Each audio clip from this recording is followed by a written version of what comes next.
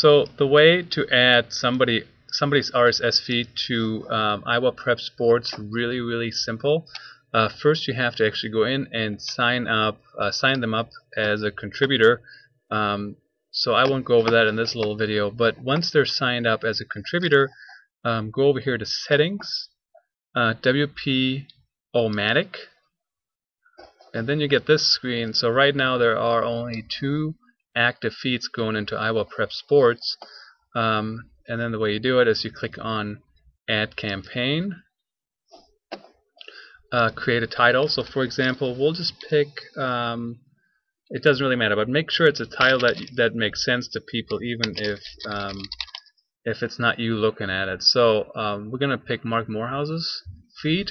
So Mark Morehouse, active of course, feeds, and then obviously you know how to add an RSS feed, but we'll just do it here for sake of demonstration.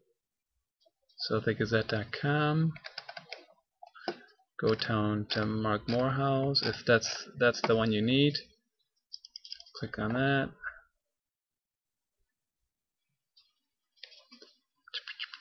It's a little slow here, but so here's his RSS feed.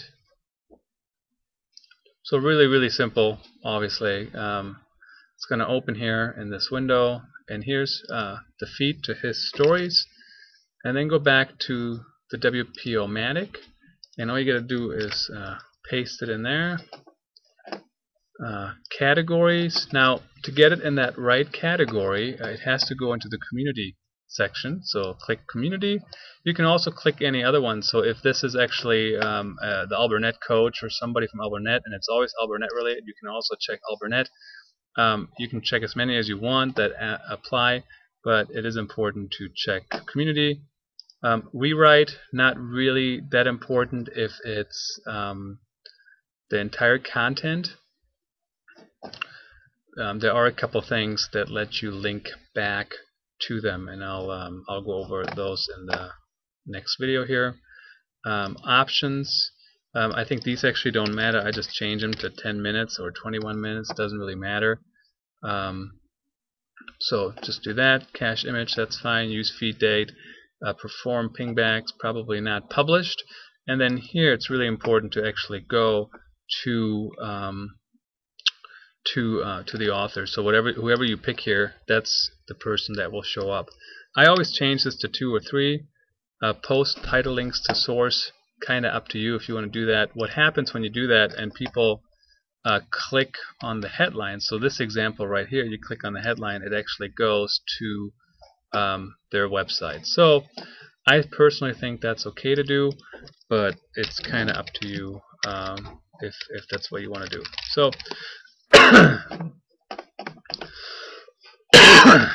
excuse me. Let me just show you a couple things here on the custom template that allows you to do a couple of different things. Campaigns, and I think one of them that does this, let's just see here. You can probably do this without even having to copy and paste. I usually have to go check. So custom template content, that's automatically. If you do one of these, it actually links to links to their website.